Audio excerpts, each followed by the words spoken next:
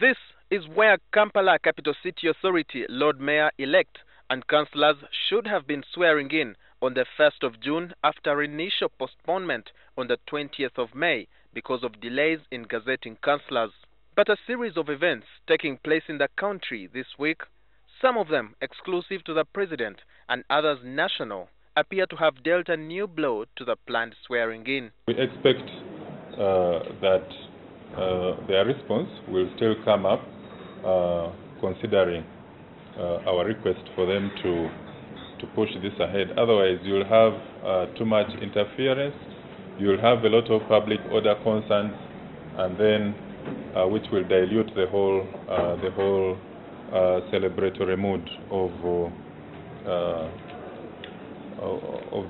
the Lord Mayor and the Lord Councillors and Councillors. Kampala Capital City Authority Executive Director Jennifer Musisi will now have to fix a new date after consultations with the police. The country is currently hosting the South Korean President Park Geun-hye.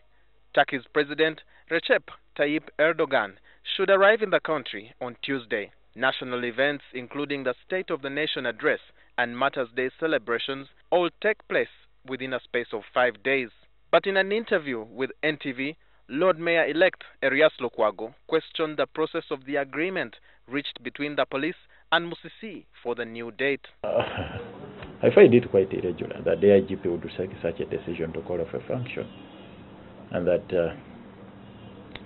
they would purport to communicate to the executive director. They were in cahoot. They were in collusion. By a stroke of a pen, you call off the function without even any apology, without even consulting us.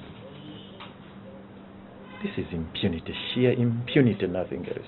Lukwago said any date set beyond the 6th of June will clash with activities related to the Muslim holy month of Ramadan.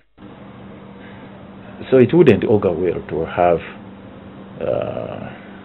fanfare and whatnot, the razzmatazz that goes with that function in a holy month. Lukwago says he will meet Kampala members of parliament and division mayors to discuss how to respond to the latest development. And of course the opposition as well. Walter Mwesije, NTV.